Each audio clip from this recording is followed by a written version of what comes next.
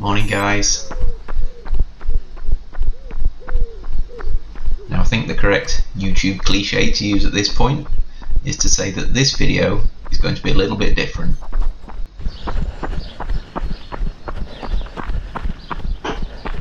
This channel, Mark G, the test run, started with my first running video upload on the 2nd of January 2021. That first video, entitled Checking My Beginner Running Form, currently has less than 100 views, and I can see why. It's terrible. What that video did though is set the tone for what this channel would become, and I don't mean it's full of terrible videos. It fully embodied the title of the channel, the test run. Although there is some blurb about the channel in the description, not many people kind of dig into channel home pages, and I've never really taken the time to describe and explain what the channel is all about. So what I'm going to do as we watch my run from earlier today, where I went out exploring some tricky trails in my local area, exploring some places I've never been before, knowing full well that some of them were going to be horrendous nightmares. I'm going to explain more about what the test run is all about. So, at the point when I started the channel, I'd only been running for a few months. April the 13th, 2020 was when I first started running. I began my Couch to 5K program, and that was what got me started. That was the first aspect of running that got me interested. I was going to be learning how to run from the ground up by following that basic run-walk program that turns into a gradually running longer and longer program until eventually, after about 9 weeks, you should be able to run 5k or at least run continuously for 30 minutes. And that was the goal from the outset. Running itself seems like such a simple thing, such a single one-dimensional thing that from looking in from the outside you can't imagine that there's too much to it. You just run. To use another YouTube cliche, you just put one foot in front of the other. But like many interests, running's not unique in this. You'll find that once you start digging into it, once you start living in that world, interacting with people and looking up information on the topic, you'll find there are so many different things that you can get involved in and be interested in, and so many different things that you can do within running, and that just gradually make themselves known, and you discover more and more that you can actually look into, get involved in, try out for yourself. And that's where the test run comes into it. What I was finding as I got more and more into running is that all these different aspects of running, things that you can try out, started catching my interest, and I wanted to just take maybe one at a time, try it out for myself, see if it's something I like, show it on my channel, let people know what I've found out about it, and then see what sticks and gradually build up my running knowledge. And at this point I've been running for over 4 years, so I know a lot more now than I did when I started, and I know for a fact that there's a lot more that I've still got to learn and experience.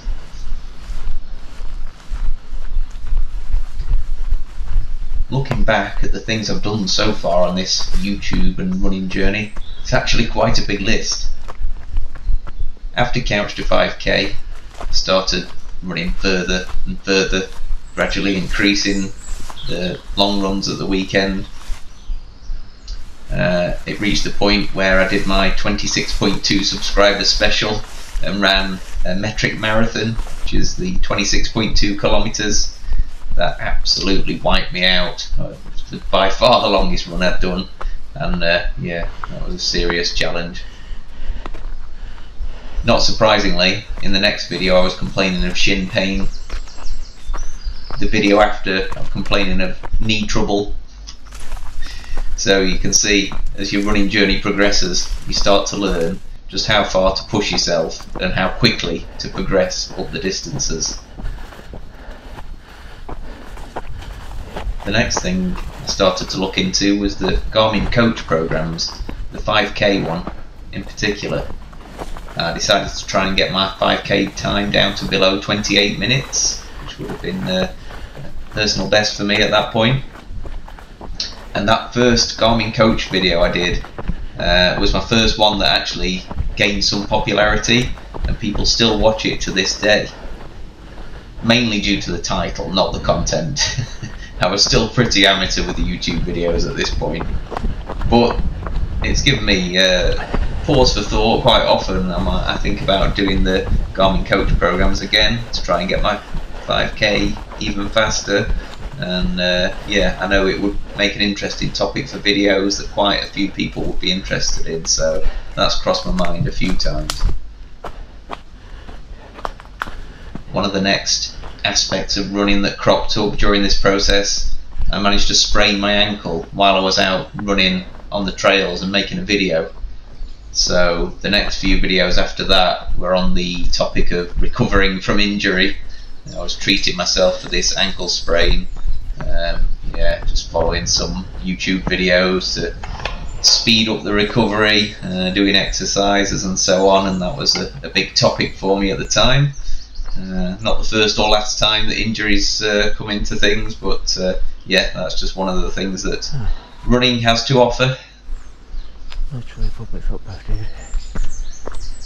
Having recovered from injury, the next thing I did was sign up for my first race, the Chesterfield 10k.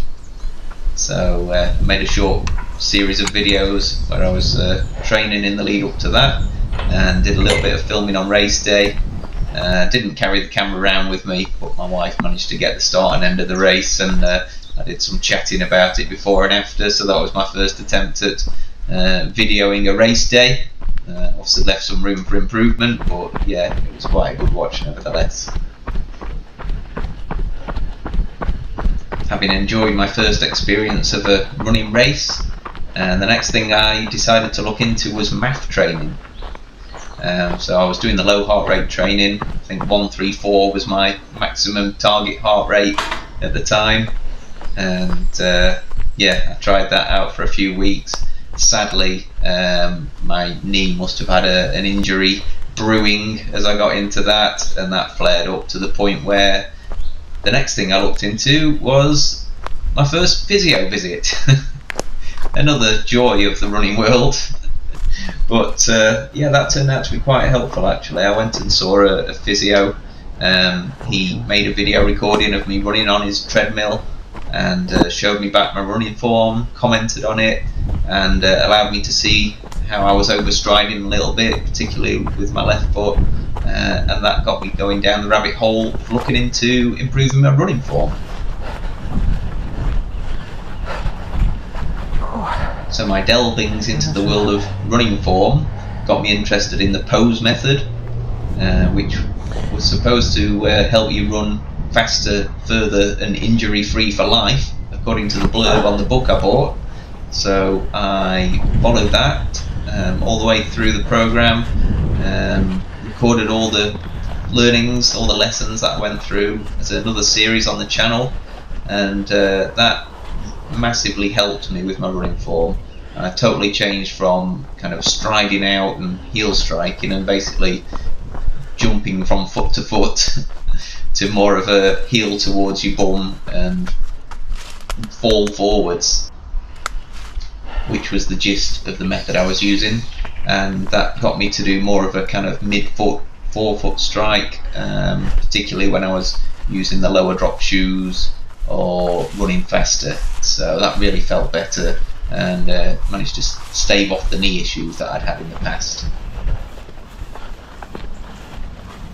Slightly trodden path there, and I almost missed the exit. I think this is it.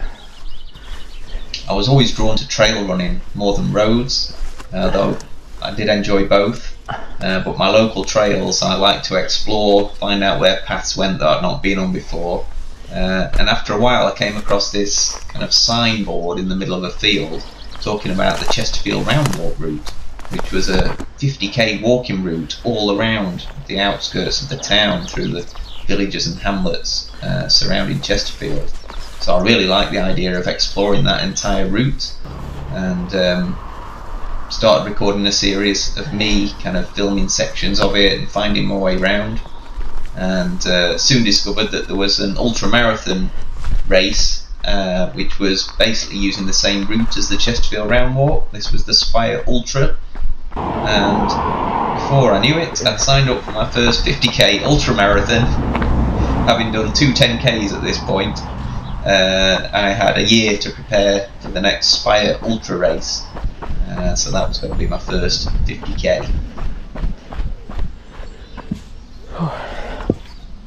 Another topic of interest to most runners is shoes, of course, and the pose method recommended using kind of low drop shoes, 0 drop basically, and I'd been on a journey of going from high drop 10mm drop Nikes, I think I started with, down through some 8mm Merrells, and then some 5mm Hokers, and then I got some Altras, which are the 0 drop shoes, and then finally got some barefoot, Vivo barefoots. So I was exploring that world of lower drop shoes, having read about them of course in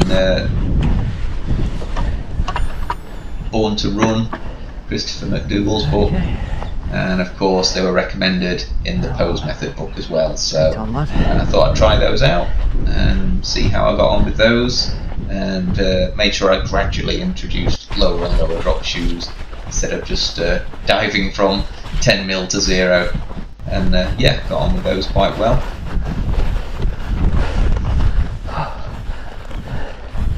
Is that an exit?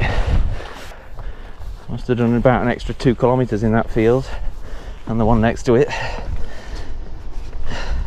One of the next things I did was sign up to another 10k race, this time at Carsington Reservoir. Did a better job of filming the race this time, ran around with my GoPro. Some of my earlier videos were filmed on my phone of course, so thankfully the GoPro improved the quality somewhat. And yeah,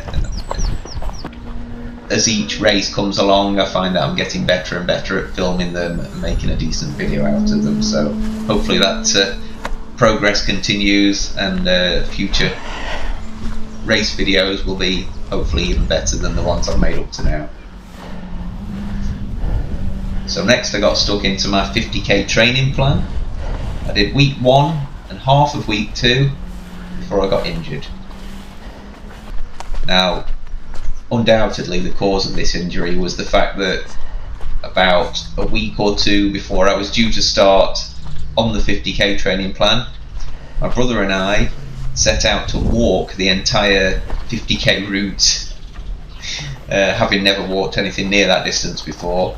It took me just under 12 hours to get around the entire route, and obviously I was shattered after that, and all the fatigue that I built up obviously did not help. And as soon as I got stuck into my running plan to train for the 50k, injury struck, and I had a bout of runner's knee, which was another new running related experience for me that I had to work through. Another aspect of running and training that I've explored was strength training.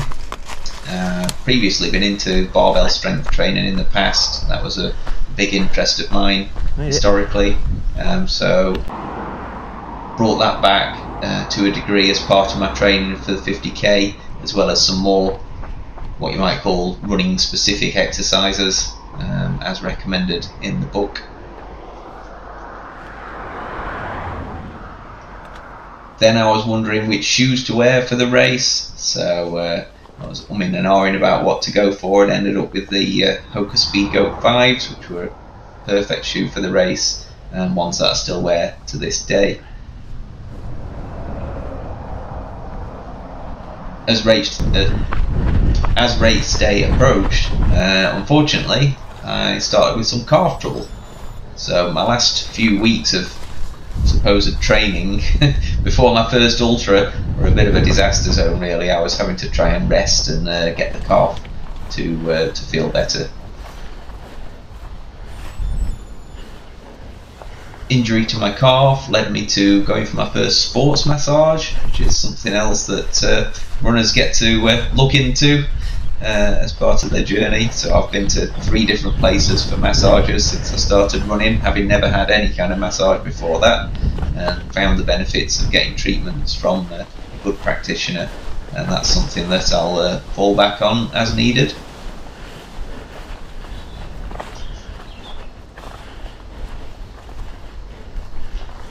So then I ran my first ultra. That was a fantastic experience. Running for 8 hours and 7 minutes, I think it was in the end. Until you've done that, you don't really know what to expect.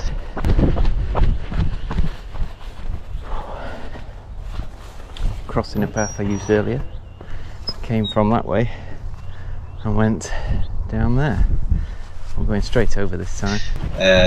But yeah, by the time I was kind of 2/3 of the way through the race, I was feeling pretty broken. Managed to you know, trudge my way to the end, and I was so pleased to get in under the 9-hour cut-off and get my first ultra medal.